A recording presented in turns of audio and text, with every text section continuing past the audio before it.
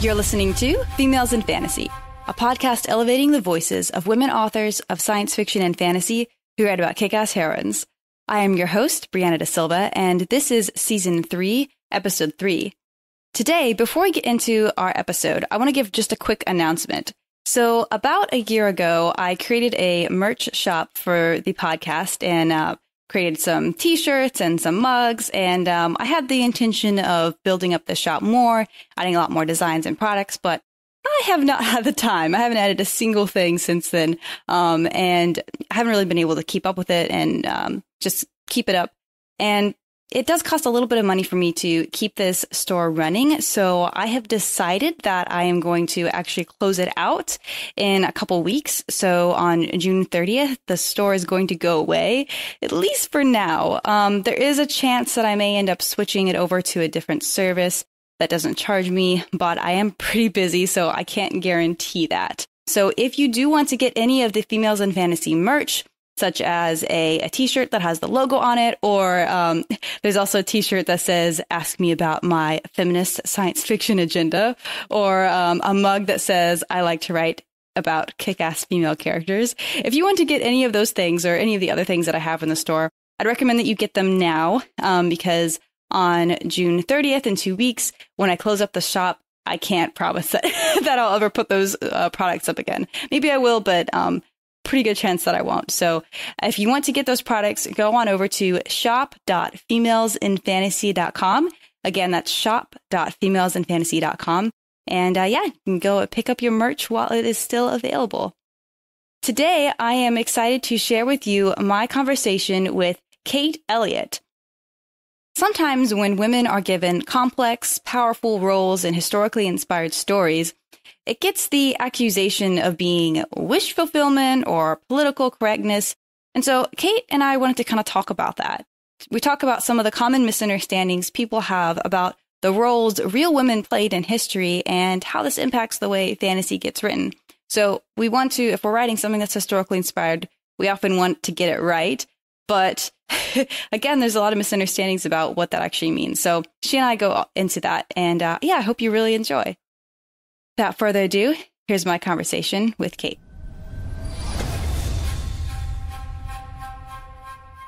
Welcome, Kate, to the Females in Fantasy show. How are you doing today? I'm doing great. I'm here in cloudy Hawaii. I just want you all to know there are clouds in Hawaii sometimes, but it is still beautiful weather. And I feel guilty because I always have to mention that I live in Hawaii, so people will feel envious of me. So I apologize. Not really.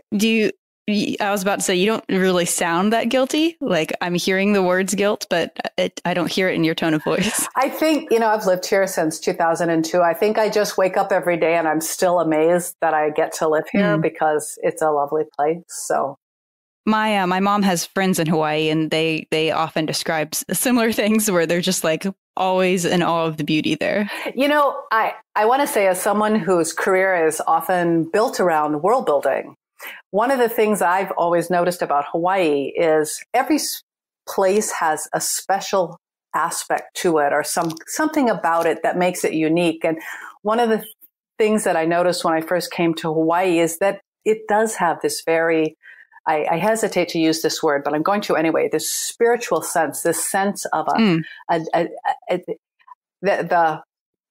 in the Hawaiian and the Polynesian languages, they have this term called mana, which they also was used in role-playing games too, I think. But it's this sense of power, but not power like you're going to hit someone with it, but a sense of spiritual and some kind of extra beyond physical power. And I do feel that here.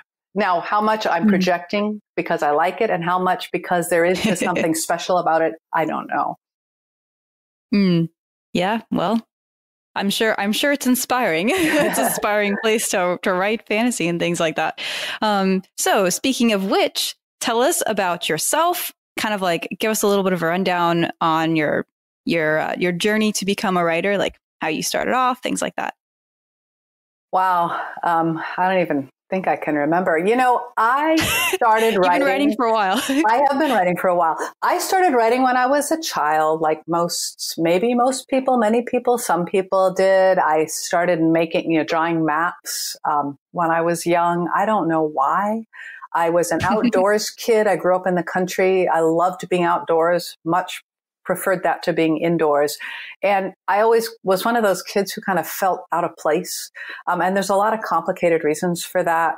I think we'll get into gender and gender roles later. But I always felt like I was kind of in the wrong person in the wrong place. And so there was a part of me that always hoped that I could just find that secret gate that would take me into this other amazing magical world that I could live in. And then I began to make up those worlds.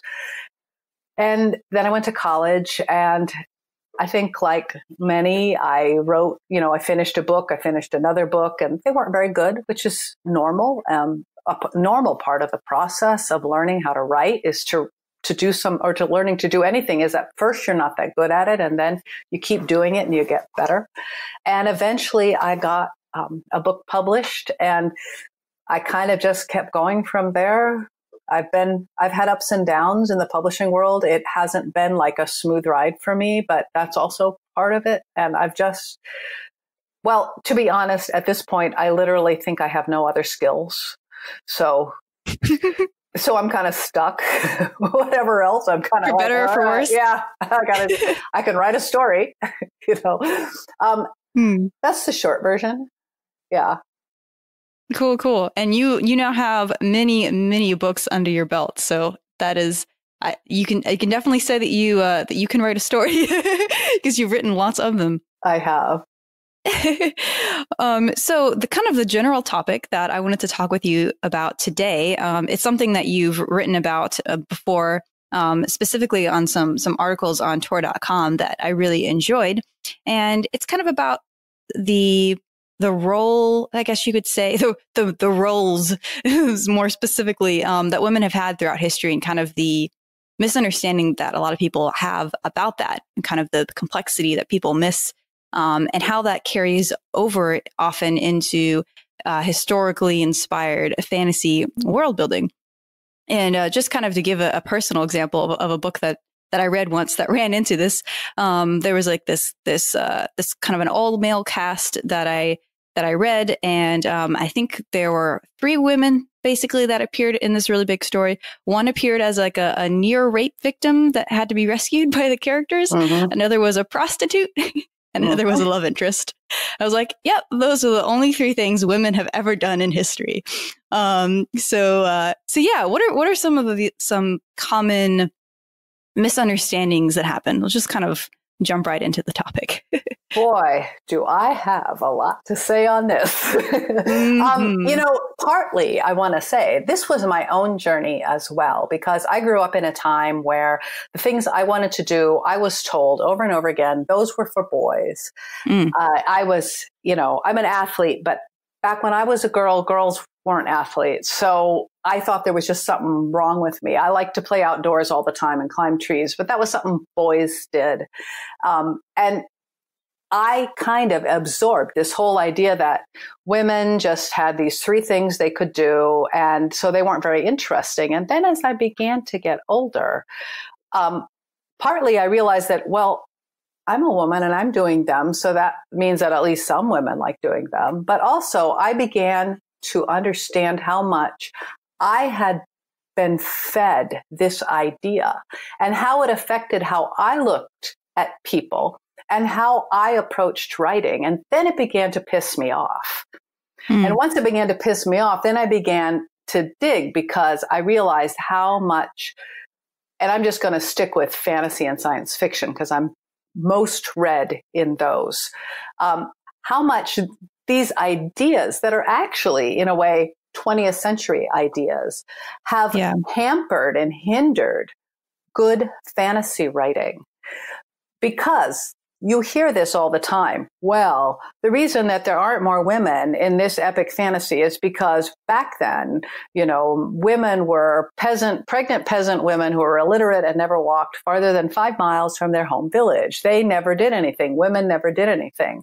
And there's a couple of things going on in statements like that. And that statement is almost a direct quote.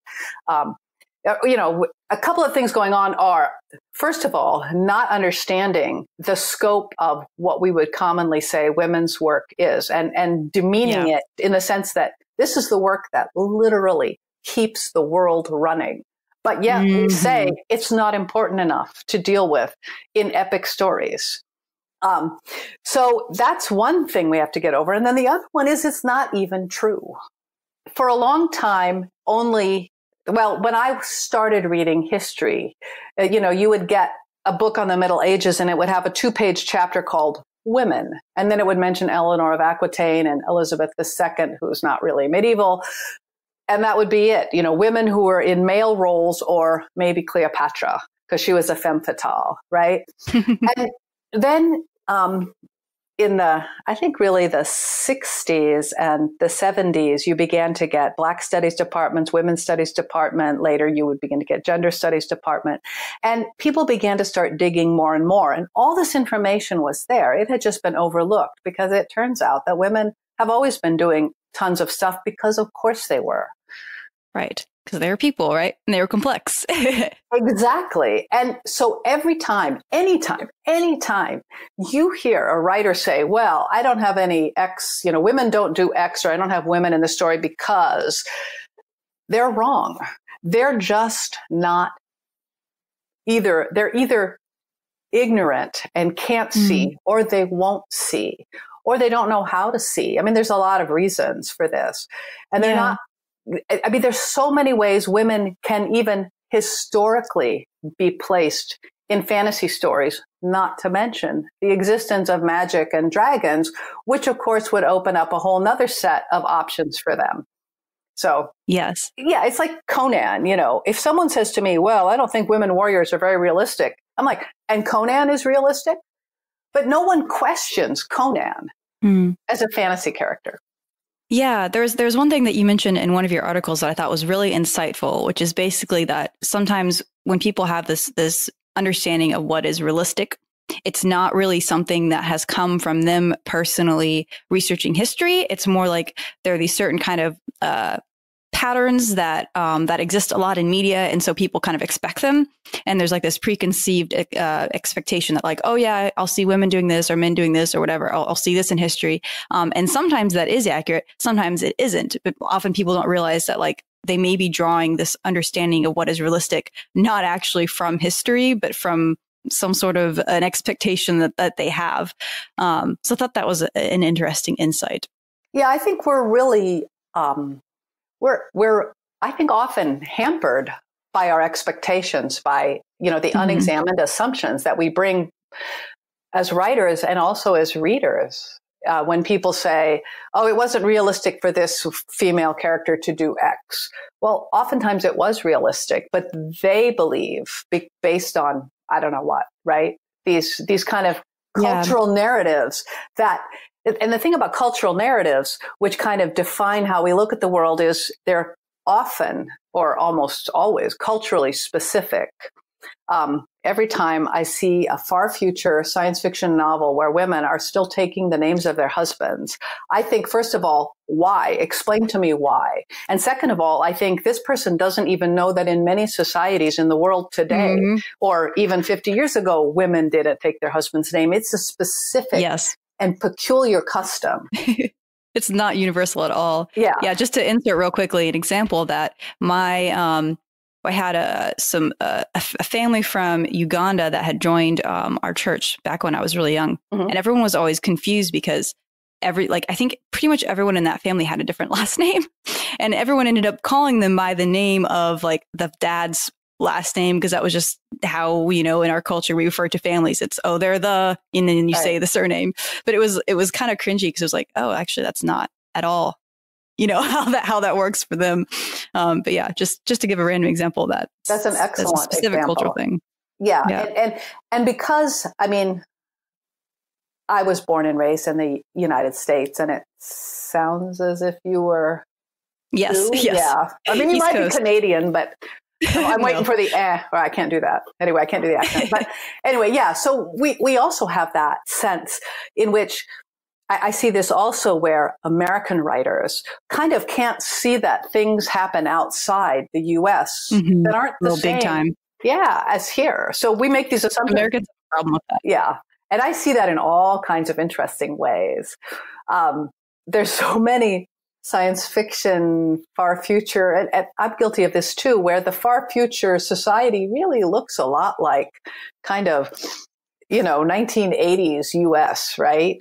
And the way people interact, because people are just putting that you grab for the thing that's closest to you, the thing that makes easiest sense. And then when you do that, suddenly you have these kind of cliches and stereotypes or unexamined assumptions. And that happens.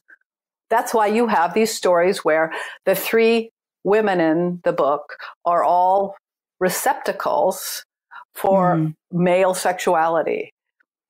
And I'm surprised that they didn't do the other. Usually the other woman in a book like that would be the caretaker, the mother or the aunt, the one who gave birth to him, right? And it's like for some guys, that's literally, they think that's what women are. You can be the person who cares for the man and nurtures him. You can be the receptacle of his sexual interest, or you can give birth to his, and or give birth to his heirs.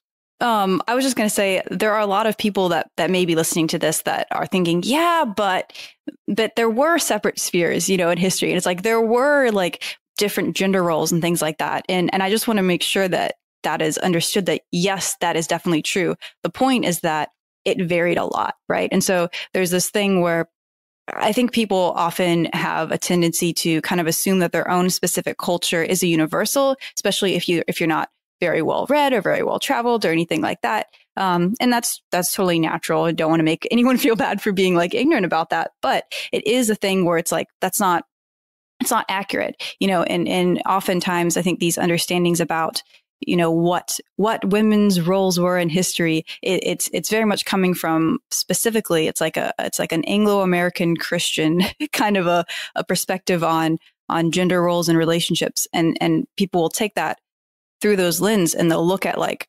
all of history and all these untold many different cultures that exist and have existed. And it's like, yes, there were definitely lots of, obviously there were lots of gender roles and very often those were unfair to women. However, it wasn't that simple and the details varied like far more than, it's just very surprising how much they varied. Just research it. It's really fun. I'm really glad you brought up that point, because sometimes when I talk about this or when anybody talks about that, what people hear is everyone was equal in the past. But of course, everyone we're not saying equal that in the past. And of course not. And the inequalities lie on multiple different lines. So there were, and roles. So I like to say that probably the first work division, probably in the human species, I'm going to say, and I'm right because there's no proof, because it would go back far into prehistoric times, is on the division of age. You don't ask a 2-year-old to do the kind of work you would ask a 20-year-old to do, or a 40-year-old. And someone who has survived to be 70 isn't going to do something that a 30 isn't going to have probably the stamina and the strength of a 30-year-old. And so that's a division, right? So age in many ways is that first division, and we kind of take that for granted. And then gender. And there are a lot of divisions of how labor and expectations and roles and social expectations are put on women. And as you said, they differ in different societies. But there's also a way that we understand them where we think that there's this simplistic idea that, yes, those harem women in the Ottoman Empire, they were trapped in the harem and they never did anything but sit around perfuming themselves, hoping some man would take notice of him. But if you actually study the Ottoman Empire and the women's quarters, you find that often the second most powerful person in the empire was the mother of the emperor, because she had gotten her son on the throne, because, his success is her success, but also these women, they had business interests. They could buy and sell property and be involved in merchanting. And whoever was the most powerful woman in the women's quarters could dole out princesses. She could say, oh, I have a princess here and I can marry it to this guy here. And then he'll, become my partisan. And then when my son is ready to become, emperor, he'll support me. And as you said, it's far more complicated than this passivity that's put on women, this sense of passivity and helplessness. But while there are people who are in that situation, passive and helpless, a lot of times, as you said, women are people, and with a whole range of ambition and fear and intelligence and curiosity. And people will always find ways to push around limitations or to grab for what they can. Yes. And that's especially true, like you were mentioning, in like people higher up in society, right? Like you think about someone who is the sister of or the mother of or whatever of someone powerful. It's like they can use that to their advantage. Women would have networks of information and things like that. And it's like there are so many different forms of power too. And that's the other thing, that the other side of this that you mentioned earlier that is frustrating to me, where it's like, yes, in those situations when, there were strict divisions of labor, like that, it wasn't necessarily to this way where it was like all the power was shifted to the men. It's like, think about it. If you have the women that are pretty much in control of the food you're eating, they have some power. Okay. If there's one gender that's like controlling, the clothing that's being made, it's like, there's some shared partnership going on here too. There's some different kinds of power. And it's like, you would have people like, it was very common to have kind of the public life or whatever, like, going out and doing wars or doing the government. A lot of men generally were doing that. Okay. And there were lots of exceptions to that as well. But, and then generally the home life was something that, women were kind of in control over. But it's like, which do you spend more of your time in? The big public stuff was a lot of what was written down in history. And that's partly why I think some of this happens, where people have this assumption that women weren't participants in history. It's like, no, they were. They were doing other important things that kind of weren't written down, but very, very much had tremendous impact on people's day-to-day lives.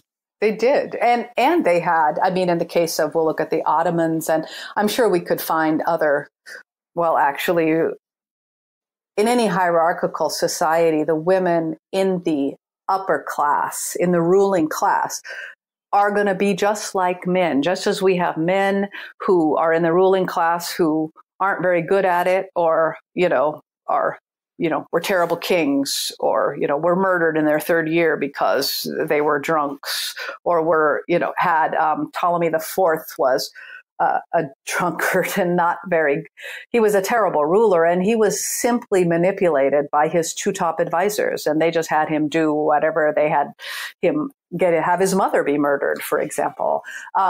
So you can have those guys, but we don't look at him in the same way as we would, say, his mom, who was to some degree, I don't want to say a co-ruler with his father, Ptolemy III, but she was a powerful and influential figure in the court. But because she gets murdered by her son, then somehow she's not that interesting.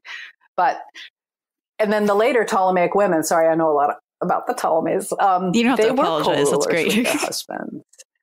And they were terrible people, terrible, awful people, who were really only interested in power, which is a fascinating thing for fantasy to explore. And when you leave out the stuff that women were doing, whatever way they had to do it in, I feel like the literature is poorer for that.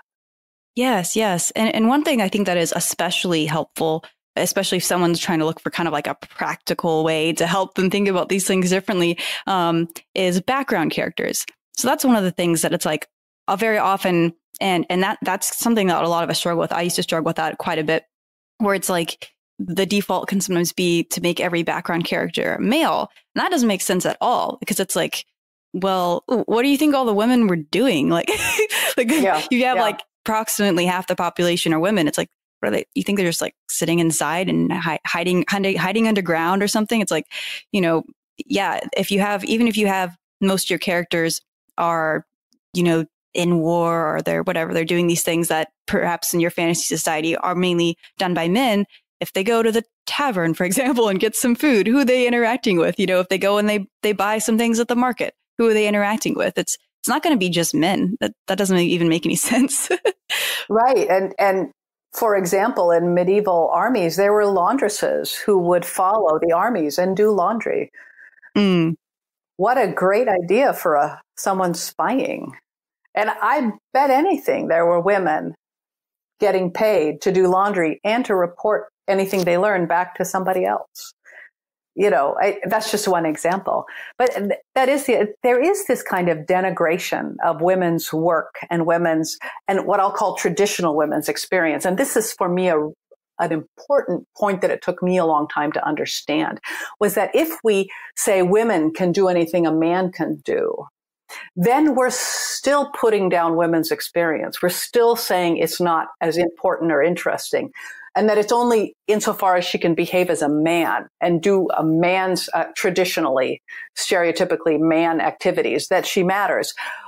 So for me, we've got to go deeper, and we have to say all of these things matter to life. All of these things are part of fiction.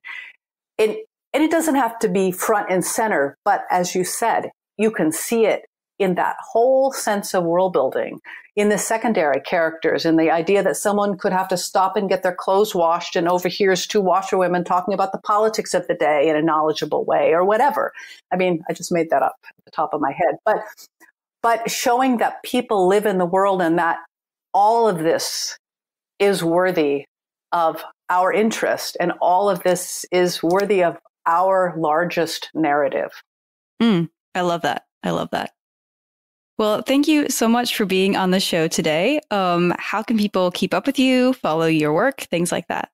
I am on Twitter at Kate Elliot SFF, like science fiction fantasy. I do have a blog called I Make Up Worlds, which is kind of in hiatus right now. And I do have a newsletter, which you can sign up for either on the I Make Up Worlds blog or at my website, which is kateelliot.com.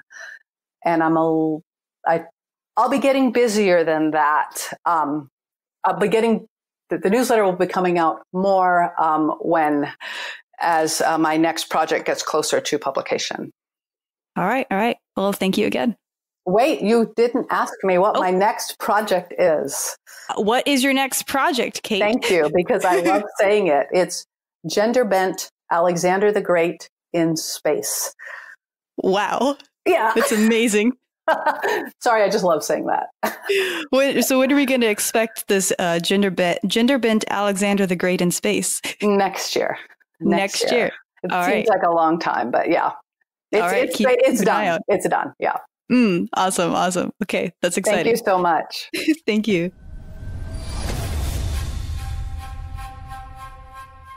That was my conversation with Kate. Quick shout out to Brandon, my top patron and the world deity of the Females in Fantasy podcast. Thank you for bestowing your blessings upon us. Amen. Next time on the show, we will hear from Nicole Pierman to pick up the conversation that started with Francina Simone about book controversies and cancel culture in the book community. Nicole and I will be discussing the concept of harmful books, censorship, and how to have productive conversations online, which, if we're honest, is something we could probably all benefit from these days. Well, until then, this has been the Females in Fantasy podcast. I am Brianna Da Silva. Thanks for listening.